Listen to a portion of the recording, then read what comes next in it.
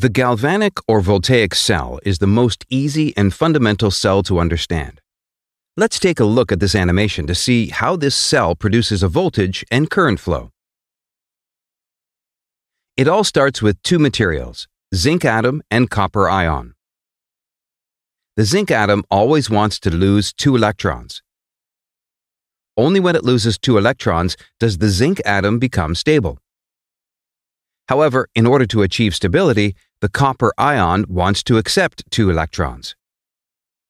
Therefore, if we connect them together through a conducting cable, there will be two electrons flowing through them.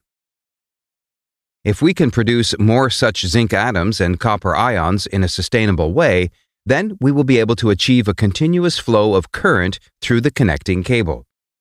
Let's see how we can achieve this. To produce copper ions and zinc atoms sustainably, let's use a copper sulfate solution, which is composed of numerous copper ions and a zinc metal bar, which, as the name implies, contains a lot of zinc atoms. The copper ions in the solution are starving for electrons. If we connect the solution and the metal bar together, then the zinc atoms in the bar will want to donate their electrons.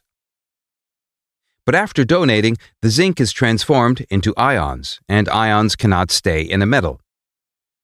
So we'll have to introduce another aqueous solution around the zinc metal bar to accommodate these new zinc ions.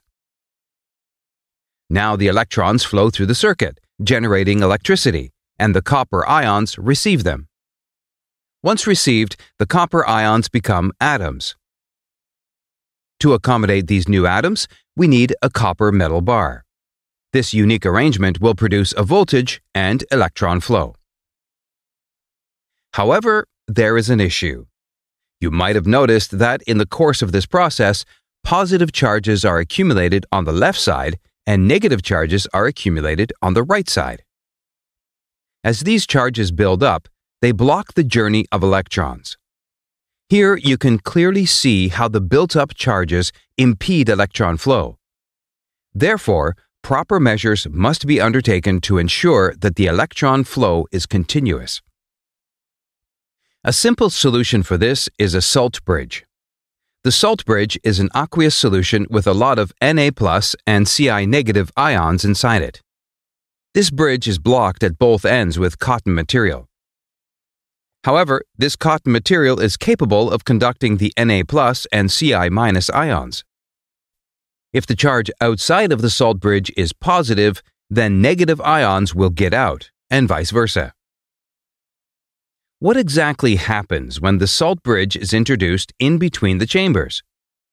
The excess positive charges on the left side will obviously attract the negative ions inside the salt bridge.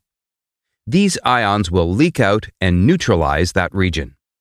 The exact opposite process will happen on the right side, and there also the accumulated charges will get neutralized. In short, the introduction of the salt bridge made the voltage and electricity production sustainable. The cell we have just created is known as a galvanic or voltaic cell. You can observe that over time, the zinc metal bar erodes as it loses zinc ions, becoming thinner and thinner. The exact opposite happens on the copper plate side, which becomes thicker. The galvanic cell will continue its operation until the zinc is completely depleted or the ions in the salt bridge have been completely exhausted. We hope you have enjoyed this video and that it gave you a clearer understanding of what a voltaic cell is and how it works. Thank you for watching.